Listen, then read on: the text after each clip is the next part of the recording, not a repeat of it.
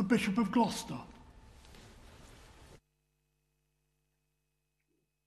My Lords, I should like at the outset to acknowledge the assistance that I've received from the Southall Black Sisters in preparing this amendment, and also to thank the Minister for her time and compassion in discussing this with me.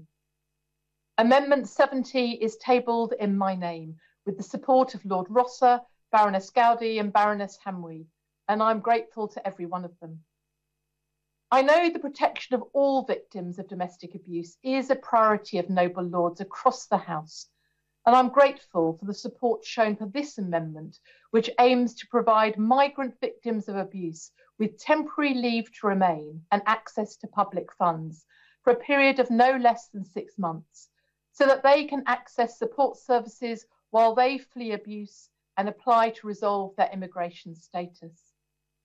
The mechanism for doing so is straightforward, extending the eligibility criteria of the existing domestic violence DV rule, which is a proven route for a limited group of survivors, including those on certain spousal and partner visas. The government raised some concerns over the interpretation of the amendment, so we've made a couple of minor changes to subsections 1 and 2 to clarify the purpose of this amendment.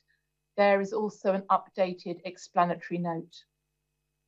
I hope that what is now clear from the minor changes to the wording is that we are asking for temporary leave to remain and access to public funds, while these extremely vulnerable people escape their abusers and regularise their immigration status. This is not about guaranteeing indefinite leave to remain to all migrant victims of abuse. My Lords, at committee stage, I highlighted the need for such an arrangement, and I will not go over similar ground here or repeat the stories I shared then. In response to the government's counter-arguments received at committee stage and in discussion, I would wish to make 3 points this afternoon. Firstly, I will speak about legitimate expectation of settlement. When the DV rule was introduced, the stated purpose behind the measure was to enable abused migrant women who would otherwise remain trapped to leave an abusive relationship. There was no suggestion that the DV concession, as it was then known, was being introduced primarily because of a legitimate expectation by spouses to remain in the UK. I would argue that the law should provide protection for people on all visa types where there's evidence of domestic abuse, since many have insecure status through no fault of their own. We know that domestic violence often dramatically changes women's circumstances and expectations, and the immigration rules should reflect this. And I say women not to exclude men, but because the experience and data has come from those working with women. The number of additional applications likely to be made each year if eligibility for the DV rule and DDVC was extended is estimated to be in the low thousands, with an increase of possibly only around 2,000 annually. But the impact will be life-saving and life-changing. The DV rule and the DDVC already works well for those who are able to access it. Extending eligibility to primarily women on other types of visas is a straightforward solution to what is often a complex and challenging situation for many migrant survivors of abuse. It will also remove the power of abusers to weaponise someone's immigration status to exert absolute control, and will allow people to hold their abusers to account by being able to report them. Secondly, the government is concerned that the expansion of eligibility for the DV rule and DDVC would, and here I quote Baroness Williams, introduce a route to settlement that might lead to more exploitation of our immigration system, or indeed of vulnerable migrants. This claim has no basis in evidence. The DV rule and DDVC have operated since 2002 and 2012 respectively, but there is no evidence whatsoever that the routes have led to the abuse of the immigration system. The reason is that there is already in place robust criteria and assessment mechanisms to guard against false claims and exploitation of the immigration system. I would therefore say that this claim is based on fear, not fact, and that is not a basis to make or avoid making good decisions.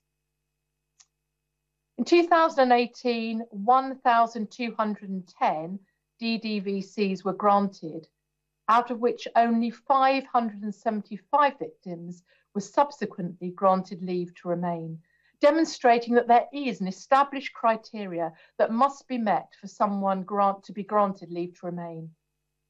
This criteria and assessment procedure effectively prevent any exploitation of the immigration system. It's simply not the case that those who make a claim of domestic violence will be able to easily exploit the immigration system, since the assessment procedure to obtain settlement under the DV rule is rigorous.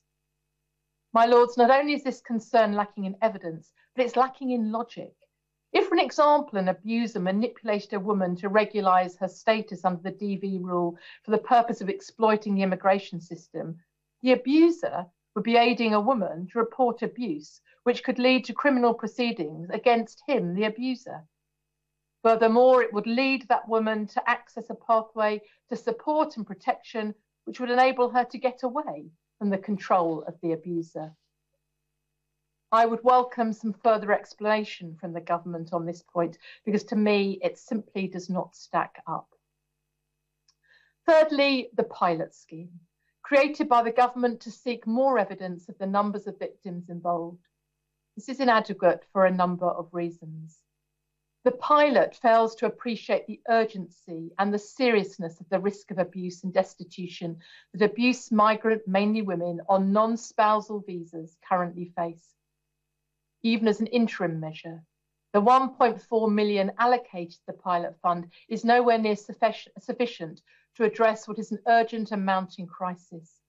At a stretch, the pilot project is likely to provide only minimal and basic support for up to 500 women for a maximum period of 12 weeks. If this pilot seeks to collect more data, I would highlight again that this has already been submitted by key specialist organisations during the review process. And as I highlighted at committee stage, there is no guarantee that any lasting change will follow when the scheme is ended. It is only legislative protection for this vulnerable cohort of mainly women that will ensure this bill delivers its promise as landmark legislation, which can deliver protection for all survivors in the UK. I do look forward to hearing what the Minister has to say this afternoon, but I do intend to press this to a vote. I beg to move. Amendment proposed. After clause 72, insert the new clause as printed in the Marshall list.